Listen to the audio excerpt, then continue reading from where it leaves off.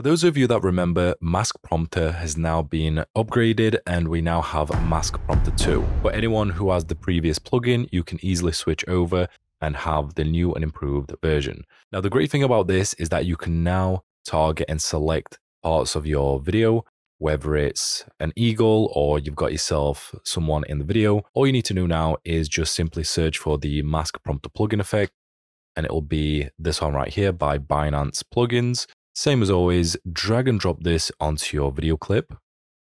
And now you will notice you have the text prompts option right here. And all you need to do is you want to first of all add text input. This will give you a pre-created prompt right here. So where it says Barbie World. To actually enter this and type in your own custom words, it's a little bit strange because what you have to do is you have to select it and then press enter. Once you've done that, just simply type in what you wanted to select. You then want to press enter. And then from here, we also have to select the text prompt layer to eagle. Sometimes it may take a little bit longer for it to register, but as you can see, it has targeted this eagle and created this selection. As always, we can also change the mode at the bottom to either matte. We can change it to transparent, which will automatically remove the background. And you can also do the same as before, where you can use some of the refinements, such as the HD or legacy. And you'll also notice if you go onto the key in model, you will have some ones at the bottom that are new, such as the Sam 2 Tiny and some of the other ones. Personally, for me, my favorite is the Robust 2024. This one works really well, or you can also use a detailed matte. You can even go with high quality, but some of them have advantages and disadvantages. One of them, of course, being longer processing time. But as you can see, this one looks really good. I'm really happy with this. We can also increase the resolution if we wanted to. We can take this option if we want it nice and detailed. We also have some other options at the bottom if we want to use the hardware acceleration. If you have a NVIDIA graphics card, you can enable this and it will speed up the process. Now, with that being said, let's say we wanted to also add in a video in the background now to see the results. All we need to do is go over to the project and we're just going to drag and drop, let's say, a USA flag because America. It's done a really good job. Both videos play. It'll be a little bit slow at the moment. You can also add in additional refinements such as an advanced spill suppressor, which will, if I can spell it right, advanced. There we go. I got there eventually. Advanced spill suppressor. You want to drag and drop this onto your video. And what this will do is this will control the color fringe and the color splash onto your subject. If you set this to ultra, you will have a nice clarity between the natural colors rather than the video before. You can see we have a lot of green around here. You can just set it in here. You can also target any type of color just by changing it in here. And then finally, if your edges are really soft like mine, as you can see on the beak, it is really soft. Something that I like to do is I like to duplicate this layer by pressing Ctrl or Command and D, and this will just harden it up a little bit more.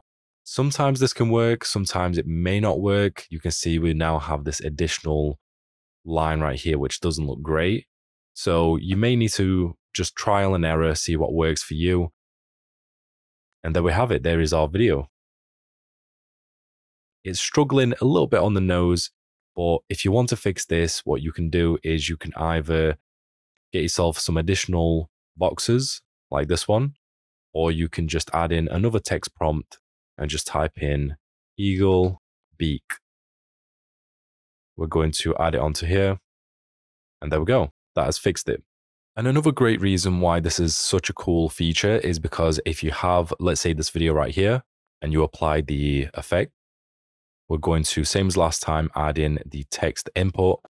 And we're just going to type in woman.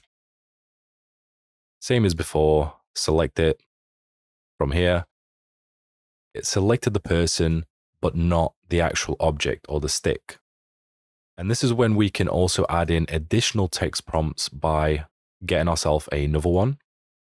We can once again select this one and this time type in wooden stick.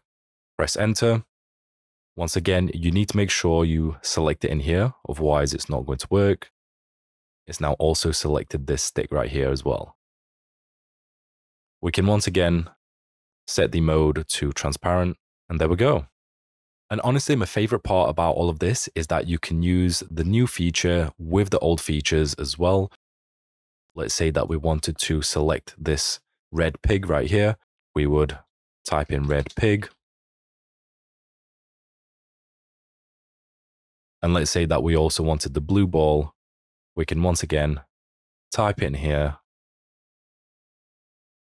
and then select it. And let's say that we wanted to track the yellow one. We can use the same features as before, just by using the shape tool, making sure you are selecting the video, dragging yourself a box selection, and then once again, setting this one to mask 1. And there we go. We now have all 3 objects selected. With this one, we would just simply have to track it by getting ourselves the tracker. Select the mask, and then we would just track the position, possibly even the position and rotation. Let's move this one further out. Make sure we are selecting all of it, right up to here. They track it forwards.